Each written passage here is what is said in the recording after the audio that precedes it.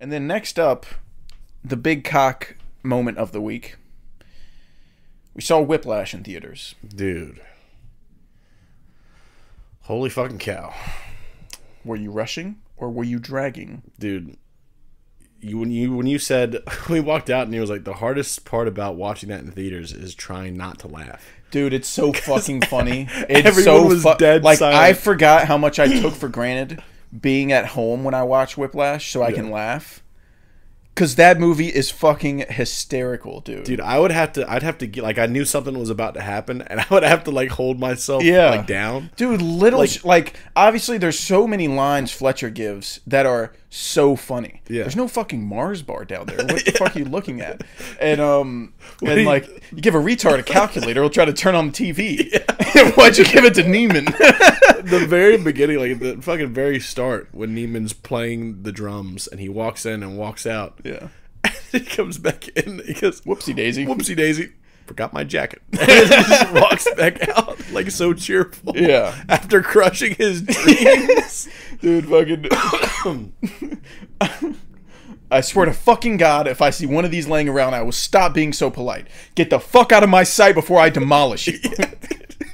He's such an... And then, like, he would have these little one-on-one sessions when he first brought Neiman in. Yeah. He's being all nice. He's like, what did he say? He's like, you're here for a reason. You believe that, right? Say it. Well, cool, man. Yeah, just have fun, man. Just have fun. And then he fucking assaults him in the next fucking scene. Yeah, and it's so funny, like, once you've seen Whiplash, you know what he's doing. Yeah. All he's doing in that scene is gathering information on him so that he can use against him to push him harder and make him mad. That's all he's doing. It's all a show. But also at the same time, like, first of all, Whiplash is just a fucking masterpiece, and it's such a well-made movie that, like, every time you watch it, a scene, like, changes. And when the first couple times you watch it, you're like, so is Fletcher an asshole or not? Because he's an asshole so much of the time, but then you see that scene with him and, like, this past student with his daughter, and he's like, are you gonna be in will you come play in my band one day? And, you know, just being, like, super sweet, and so you can't really get a read on him. Yeah.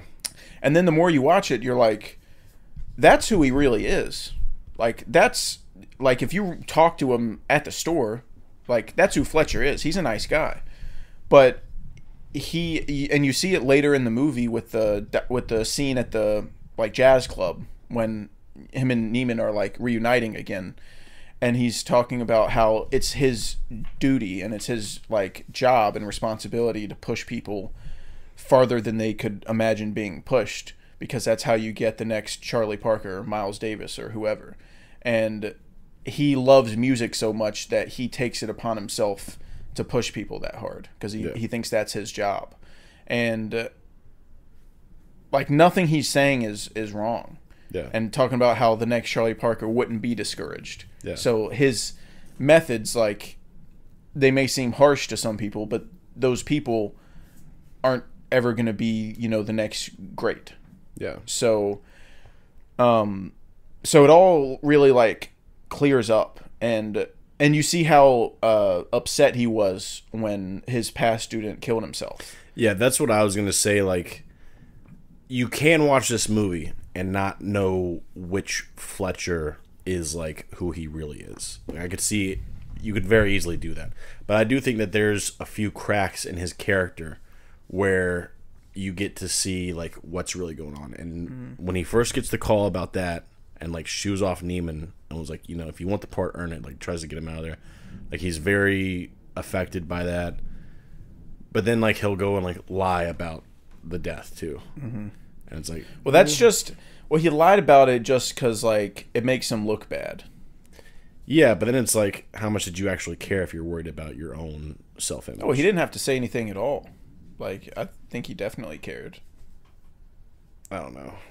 I wouldn't lie about the death to, like, make myself look good if it was something, like, that really affected me.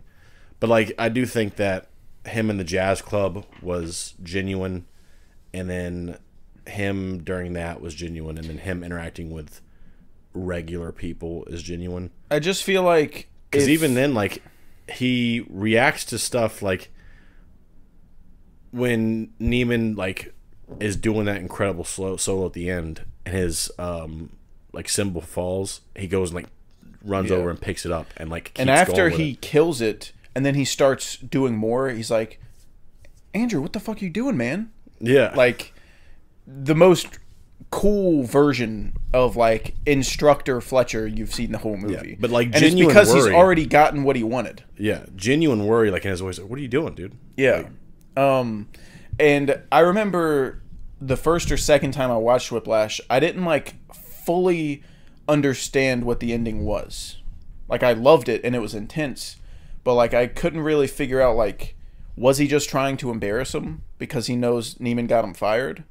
And now it's like the more I've seen it, the more clear it's just become. Like, what the ending is. That happened with me fucking tenfold. Yeah. Because I was like, I watched it the first time alone with like no idea what was going on. I watched it, I was like, so the kid plays fucking drums. That guy's an asshole. Yeah. What do I care? And then like you watch it more and you're like, oh shit, there's like way more than that going on.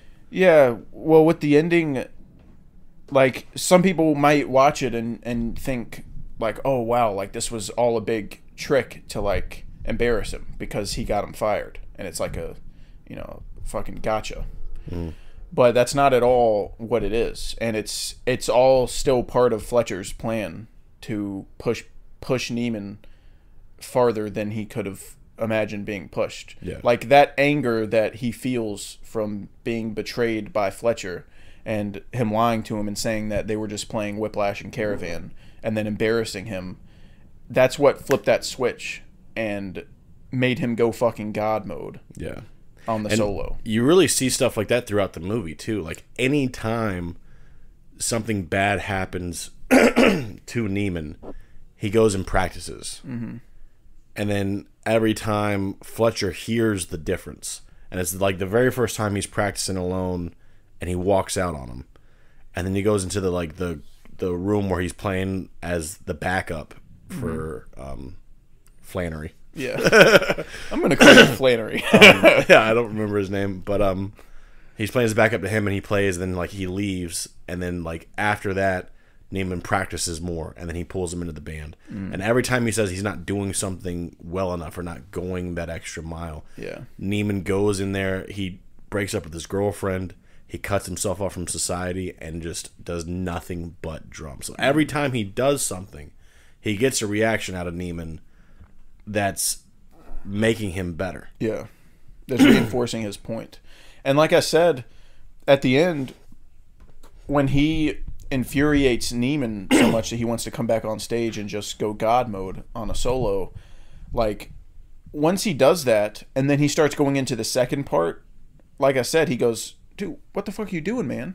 Yeah. Like, the part of Fletcher having to be an asshole is over. Yeah. Like, he did his job and he has accomplished his goal.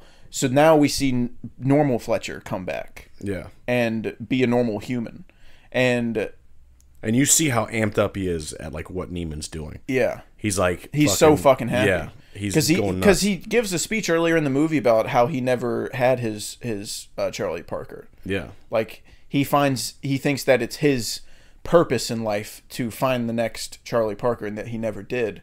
So the ending is that happening. Yeah. The ending is him finally pushing someone hard enough to become the next Charlie Parker. Which is kind of... And like the fact that Chazelle is able to portray that with no dialogue, like visually with the shots that he constructed, and you know, it may take a watch or two to like fully be able to follow everything visually, but he's able to, like, that finale has very little words. Yeah. Very occasionally he'll Fletcher is like, I know it was you. And, you know, here and there, there's a couple sentences. I think after he says, what are you doing, man? Or he says, I'll kill you. And that's the last line spoken, I'm pretty sure. Yeah. He says, I'll kill you in. Yeah. It's just, it's a perfect movie. and like perfect to me, obviously, that's an opinion, but like I really struggled to find a flaw with Whiplash. I think the writing's perfect. I think it's so layered, and I love all the like the bright spot of the movie. Obviously, is Fletcher. Like Fletcher and Neiman's dynamic is the scenes everyone talks about and you want to see the most. Yeah. But even the smaller scenes with Neiman and his family, or him with his dad, and the dinner table scene is so fucking good. Yeah, dude. Like that's such a well written scene. And what I also like is that he didn't make like Neiman too likable. Like in the dinner scene, Neiman was the one being a dick. Like when that scene starts, you're thinking like, oh, his two brothers or cousins or whoever they are like football players and they're gonna be assholes because he's a nerd and he does music or whatever. But like they're like, if you watch that scene again and pay attention, they don't really say anything mean until he instigates it, and he's like, it's D3. Yeah, like, it's mainly the Division parents. 3. Like anytime they ask Neiman how he's doing, they kind of cut him off, and they say you and your drumming, and then they'll list off all these accomplishments, like that the other sons have done, that his cousins have done.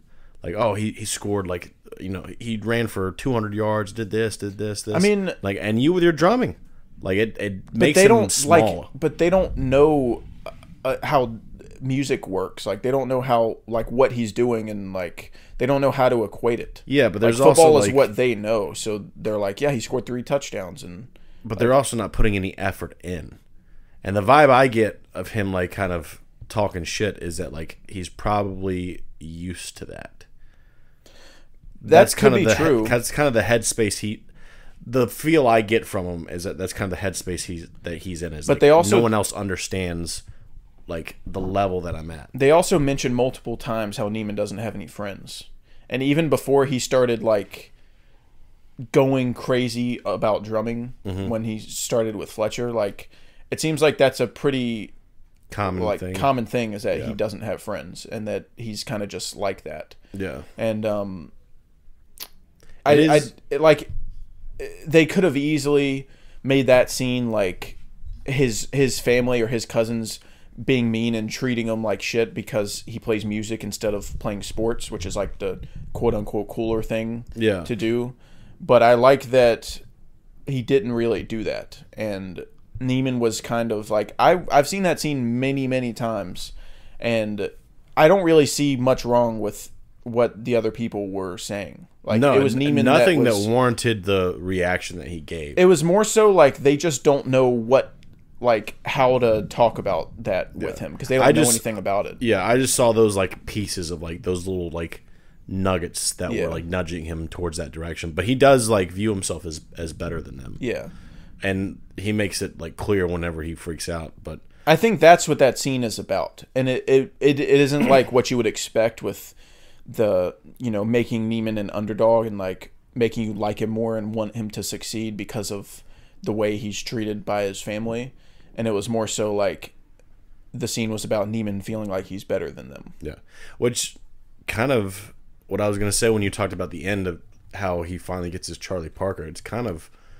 It's actually pretty dark if you think about it. Like, that's what it takes to get someone that's on that level. Yeah. Is like basically being isolated and like that just being the sole focus of your life and nothing else mattering and going through whatever the fuck you have to go through to get to that point. Like, that's kind of crazy. And it's true. Yeah. Like, the people Neiman's who are kind of like a psycho by the end of it. Dude. Yeah. Yeah. And, you can be great at almost anything you want to be great at. Yeah. Like, if I decided I want to be the best guitar player in the world, I can come home every day and play guitar for 10 hours straight. And I'll get really fucking good at it. Yeah. But most people don't want to commit that kind of time to something. They want to have a balanced life. Yeah. They want to go to work and then hang out with friends and then watch a movie and then go to the gym. And they want to have like this nice, balanced, enjoyable life. And most people don't want to commit every second of their life to one thing. But if you do, you can become great. Like, Yeah. that's what, the people like Jimi Hendrix, like, he did nothing but play guitar to get that good. And, like, you can do it, but it takes a lot of sacrifice. And watching Whiplash will really, like, reinforce that idea in your head. Yeah, because you see, like, what he loses to get there. Yeah. And Whiplash has a similar effect that, like, The Wolf of Wall Street should have. Because, some idiots watch The Wolf of Wall Street and think it's inspiring for some reason. I don't. That's I'm like going to go out and rip people off for money now. Yeah. I'm going to make my wife hate me. And I'm going to go do crypto scams. Yeah. For some reason, there's some people who think that movie's inspiring when it shouldn't be at all. It should be the opposite of that. But to me, Whiplash is almost like, it's almost like a cautionary tale of, like, everyone romanticizes the idea of becoming, like, a great or being the best at something, but what it actually takes to get there isn't very pretty, and it can actually be pretty ugly. Yeah. And so yeah, I think that's really cool too, because movies can romanticize things a lot. Good grief. Yeah, dude. It's thundering like crazy. It's coming down. They can romanticize, like, being the best at something. Like, sports movies do it all the time, like Creed, and and that's fine. Like, it's nice to have motivational movies like that, but it's always like I don't know. I think there should be more movies about failure. Not that Whiplash is about failure at all, but there's not many movies about people who actually, like, fail. Normally, someone will fail in, like, the beginning or middle of a movie, and then at the end, they'll accomplish their goal and win and happily ever after. That's why I like Rocky. Yeah, Rocky's a good reason, or a good example, but, like, that's why I love Little Miss Sunshine so much. Yeah. Because it's a movie about failure, and failure is something that everyone will experience in life all the time. Mm-hmm. It's such a common thing that people deal with, but there's very little representation of it in movies that don't eventually end up with the character succeeding. Yeah. Like, I want more movies of characters where at the end of the movie they fail, and that's okay. Yeah. Because failure is okay. Yeah. And that's something that I wish more people would like, really start to go into with movies, because it's like, I like having movies that I lean on, like, in certain moods. Like, when I'm sad, I watch this. When I'm happy, I watch this. And there's really not a ton of movies that you can go to that'll connect with you in terms of, like, failure.